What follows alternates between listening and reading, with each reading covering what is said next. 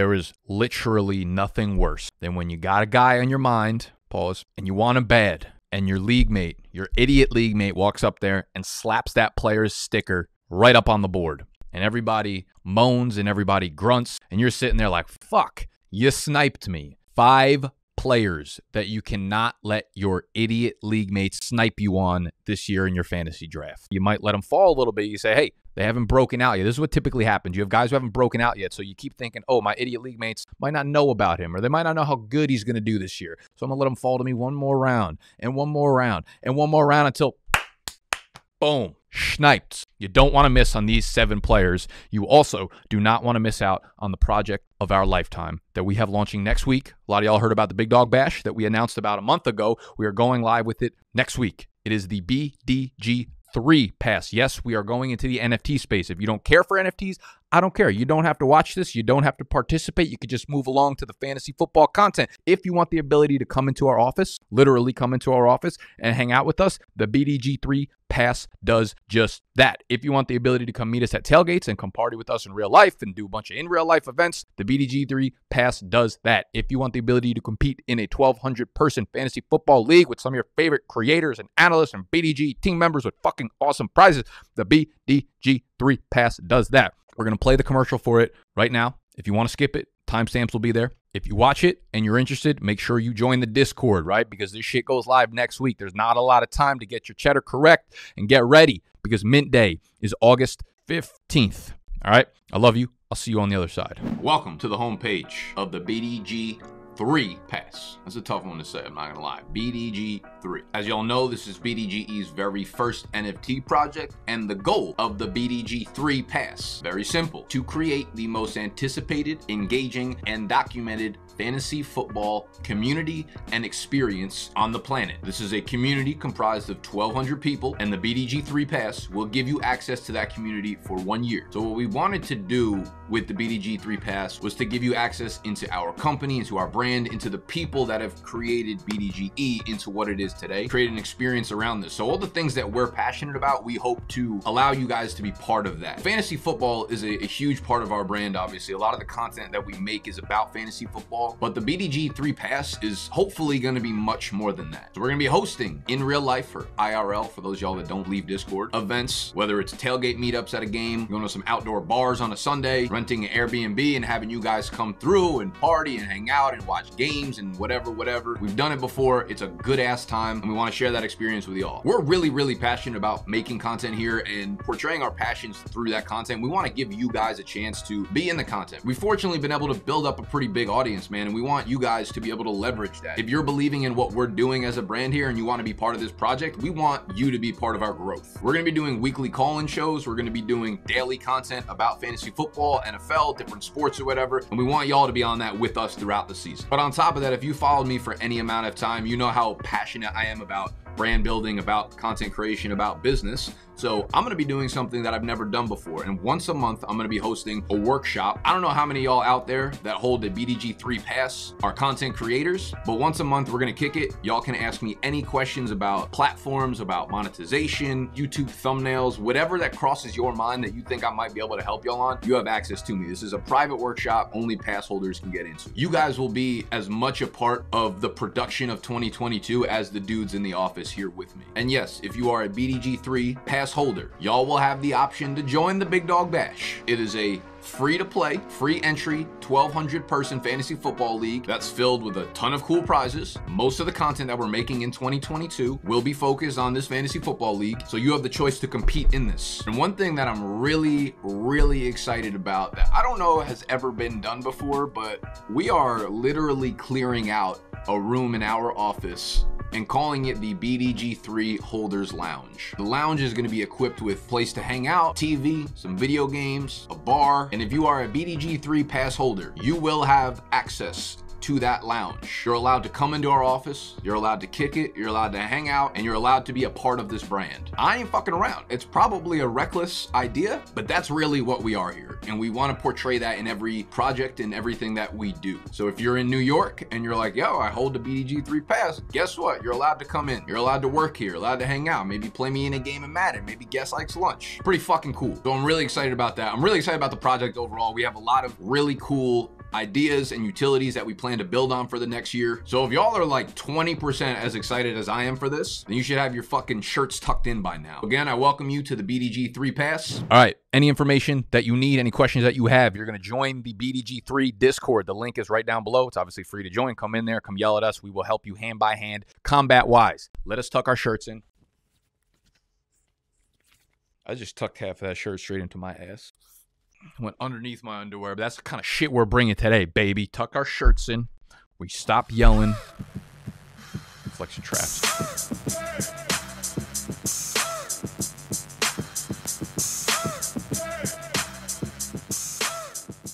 First player on this list, man, and I've officially moved sides on this. Not moved sides, but I don't think I've been on the right side of history. I don't think a lot of people are going to be on the right side of history when it comes to Javonte Williams of the Denver Broncos. The further the offseason moves, the more I like this dude. Here's what's going to happen. In the comment section, everybody's going to be combative about what they're hearing out of camp. I've heard 4 or 5 different reports out of camp, right? We have Cecil, whatever his name is, Cecil Lammy or something out of Denver, was saying that it's all Javonte Williams and that Melvin Gordon might get cut. And then we have Benjamin Albright, who's another trusted Denver beat reporter, who is saying it's like 55-45 in favor of Javonte Williams. But I will say one common theme throughout all of them. Javonte Williams has been the starter. He has been the clear 1A to Melvin Gordon. At worst, he's been the 55-45. A lot of these reports point to Javonte Williams being the 70-30 guy, the 65-35 guy. It's a brand new coaching staff. It took them a long time to sign Melvin Gordon, and they did not sign him to a lot of money, all right? And while I still think it is for sure going to be some sort of committee in Denver, I'm going to be really surprised if they don't come out and just say, like, yes, we want the 22-year-old beast, one of the most elusive playmakers in the NFL that has workhorse size, Javonte Williams, not to be the guy over 29-year-old Melvin Gordon. I was listening to one of the AFC West podcasts from these beat reporters last week, and this is a quote from the podcast. This is a Denver beat reporter. Last year, it was a true 50-50. This is a 1A, 1B now. Every single period of 11 where they had their group of ones out there, it's been Javonte Williams. I would say it is his backfield with a complement of Melvin Gordon. I almost look at it like a Nick Chubb to Kareem Hunt situation. But if you're ciphering over more of the passing or a decent chunk of Kareem Hunt's passing work to Nick Chubb, that's probably a fantasy player that you want on your team. Last year, these guys had the exact same number of carries, Javonte and Melvin Gordon, 203 carries each. Javonte got targeted more by a pretty decent chunk. I think he had 14 or 15 more targets on the year, despite being the clear backup to begin the year. And maybe they'll split goal line carries. I don't really know. Melvin's been a good touchdown scorer since his rookie year, so I wouldn't be surprised if he has a pretty significant role down by the goal line, but I'm not even really worried about it because Javonte had 7 touchdowns last year while not seeing more snaps than Melvin Gordon once through week 9 last year. And then from week 10 to week 18, Melvin Gordon only outsnapped him in 2 of those games, okay? It is clearly going towards a Javonte Williams backfield split. All the reports out of camp suggest that, even if they still see it as a split. This offense is going to be so much better. So even if the goal line numbers are split, the opportunity, the overall volume of goal line opportunities is going to be much higher. So he might go from 7 goal line carries to 12, even though Melvin Gordon still might have 12 goal line carries as well, all right? As common sense just creeps into me, it's like I just don't see a path where we're looking at the end of 2022 and we're like, yeah, Melvin Gordon was just so good again this year. They split the carries 55-45. The most likely scenario is like by week 8, it's completely Javonte's backfield, 70-30 split, and he's a clear league winner at that point in one of probably the more efficient offenses that's going to happen in 2023. So I think this upcoming year, we're going to look back and Javonte is going to be a guy that everyone shakes their head at his 3rd round ADP and being like, this was so fucking obvious after his breakout rookie year. You see the RB1 overall year over year typically be like a 25, 26 year or younger player that gets the volume, that gets the passing offense, that gets the touchdown opportunities because they're usually in a good offense. It's Javonte's time. Do not let somebody else snipe you on him. I'm feeling the same way with Elijah Moore out of the New York Jets camp. And it's hard to get excited about any individual players on the Jets because they're the Jets. But when you look at who Elijah Moore is as a player, man, this is per Matt Harmon's reception perception. Moore's 75.2% success rate versus man coverage puts him in the company of receivers who go on to have high-end career success and are destined to enjoy a breakout season sooner rather than later. And when you look at what he did after the week 6 bye compared to before the week 6 bye. This typically happens to a lot of rookie wide receivers. They don't play immediately in their offense, or they have to get their footing first, and then they get the break. They get a little bit more familiar with what's going on. They have that bye week, and then they come out, and they're now game planned into the offense. And you could see here, PPR points, the 7 games after the week 6 bye, he was averaging 17.7 PPR points as opposed to 4.15 beforehand. And everything hinges on Zach Wilson's success. I know that, but I'm willing to bet that if Zach Wilson is like a top 18 quarterback, which I don't think is really asking too much this year, Moore is going to succeed in a big, big way. Moore is like barely a top 35 wide receiver in drafts right now, and he is immediately the one in this New York Jets offense. Maybe not long-term with Garrett Wilson there, but for this year, I'm very, very, very in on Elijah Moore. So we got Javonte, we got Elijah Moore. I'm out here, I'm just trying to take care of you, all right? And PrizePicks is taking care of us, and they're taking care of you. They're giving you a one-day special line right now. It's beautiful. It's Deebo Samuel, over 850 receiving yards on the year, okay? It's an insane line. It's a fucking insane line. They're literally doing it because they want you guys to win. They're like, listen, let's get the lifetime value of a customer is pretty fucking high. They want you guys on the platform, but they're giving you a free win to fucking start off. So if you're not on PrizePicks yet, what you want to do is go over to prizepicks.com or download the app. The link is right in the description. It'll take you right to the app store. You're going to get on PrizePicks, and you're going to deposit $10 or more, whatever you want to throw down. They're going to give you a 100% deposit match with promo code BDGE. Once you do that, you're going to go nail this Deebo line. 850 receiving yards. Guys, he had 1,400 last year. I don't care. All the shit I've said about Trey Lance, I don't care if he's a good passer. Deebo Samuel, 800. He might have 850 yak yards this year. Literally straight up, he might have 850 yards after the catch. I'm pretty sure he actually topped that last year. I think he had about 850 yards after the catch. They're giving you 850 receiving yards on his line for the season long, all right? So what you need to do when you're in the app, I get a lot of questions about like I can't find it. There's 2 sections. There's NFL and there's NFL FUT. That stands for future, not football. I've heard on the stream yesterday. It was corrected by someone very generous. Deebo Samuel, over 850 receiving yards on the year is an insane fucking lock. But they're going to be giving us locks like this throughout the summer, special ones just for our fucking audience. So make sure you're on PrizePicks. Make sure you got notifications on for the channel. Make sure you subscribe to the channel. Make sure you hit the thumbs up button, all that kind of shit. All right, PrizePicks, promo code BDG, 100% deposit match. And you get our draft guide for free. I'm all in on Mr. Cortland Sutton as well. I cannot get enough of Cortland Sutton. I have multiple Denver Broncos. As you can see, that's the theme. I want to pick players on good offenses led by good quarterbacks. So we have Russell Wilson we love. We have Cortland Sutton we love. We have Javonte Williams we love. I guess that's kind of condensed for me because I'm not all in on Judy. I'm not in really on Melvin Gordon. I don't love any of the tight ends because they're talking about using 2 to 3 tight ends all the time. So I like Alberto's upside because he's athletic and talented, but hard to say that I'm like really, really in on anyone else outside of Cortland Sutton and Javonte Williams, who are both in on this list, and you need to be getting them before they get sniped. Tim Patrick is gone, ACL torn. PrizePicks still has their line up at 5.5 touchdowns on the year for Cortland Sutton. So if you go pair that with Deebo's 850 receiving yards plus Cortland Sutton's 5.5 touchdowns, you're going to be sitting pretty at the end of the year. And again, we have Cortland Sutton 2 years removed from the ACL. He'll be a lot more confident, a lot stronger on that leg. Everything out of camp, again, points to Sutton having a big year. Russell Wilson loves throwing to him. Every first read, every first look is going his way. And I compare this a little bit to the Cup versus Woods debate last year, where I wanted Cup over Woods because if they're similar players and you think they might have similar outputs and the ADPs around the same and you're trying to decide between the two, Sutton's touchdown upside is just much higher than Jerry Jeudy's, and that's why I lean that way. I'm very in on Rashad Bateman over there in Baltimore. A lot of the sentiment that I've been throwing out about Baltimore for this offseason is that I'm worried that they're going to shift back to being a really run-heavy offense, and that means they're going to be slow. That means there's not going to be a lot of passing attempts going on in that offense. However, all of the offseason reports have kind of dictated otherwise. We have Gus Edwards, who doesn't look like he's going to be ready for the beginning of the season.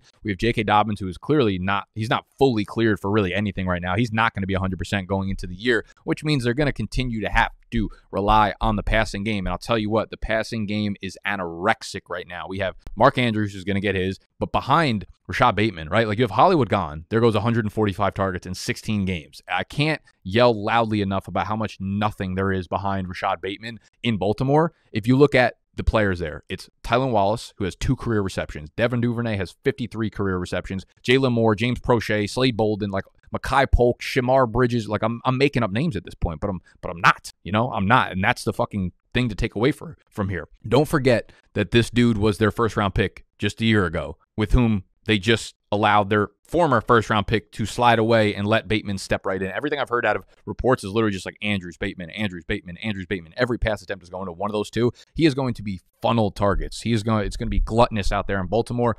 Do not let someone else grab Rashad Bateman before you. I could say the same thing with Ramondre Stevenson. I've been yelling about him all summer, and he's someone that continues to go late and late and late and late. You can get him in the 8th, 9th, 10th, 11th, 12th fucking round, depending on what kind of league you're in. Stevenson has all the makeup of a running back that has like fantasy league winning upside towards the end of the year. Yes, it's a little murky in the beginning, but typically with ambiguous backfields, when the season plays itself out, the most talented guys, rise to the top. No matter how much coffee you pour in to the cup, the cream always rises to the top. Do we understand? And that is what Ramondre Stevenson is. He's the better pass catcher of him and Harris. It's only him and Harris's backfield because James White is hurt. He's not coming back for a minute. We have two rookies behind him that don't really get play time in Bill Belichick's offense. It's going to be Harris. It's going to be Stevenson. It's going to be a run-heavy offense behind a good offensive line. 2-minute, 4-minute drills. It's going to be Stevenson. That's very, very valuable in this offense.